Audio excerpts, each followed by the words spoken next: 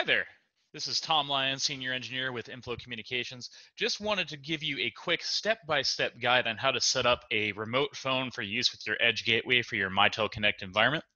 Now, this quick tutorial will assume that the Edge gateway device has been set up in your infrastructure, has been tested, and the RAST service is available for you. And this is going to be how to set up your IP480G or 485G phones to connect into the system. So the first piece that you will do is you will go to one of the phones that you're going to convert to a remote phone here, and you will with the handset down, press the mute key, and then type in 73887 pound or setup and hit pound. It's going to bring you to a screen for admin options, which I am showing on my screen here, and you'll notice that one of the highlighted options is VPN. For the phones that can support the VPN appliance, you will have a VPN option, which will be off by default. We're going to use this to go ahead and get your system set up. When you click the Open Soft key to go into this, you will see that the new VPN options here will have an option to use the VPN as well as change the gateway and the port. You will want to keep the port the same, and when you toggle this option, it will then allow you to type in the VPN gateway.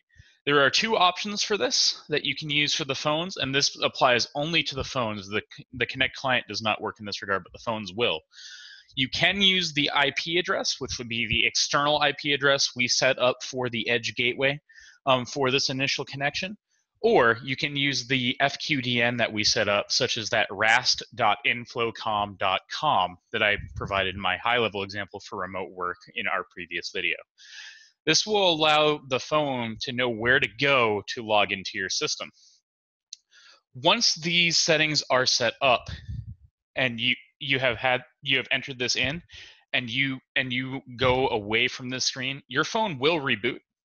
And once it reboots, it will then be trying to use the VPN connectivity to get through. At that point, to make sure that your users are able to use the phone as needed, you want to make sure that the Enable Remote Phone Authentication checkbox is enabled for your user, and then they would be able to log in using their user extension and their voicemail password. Again, this is Tom Lyons, Senior Engineer with Inflow Communications, and we'll have much more info here for you shortly as well. Thank you.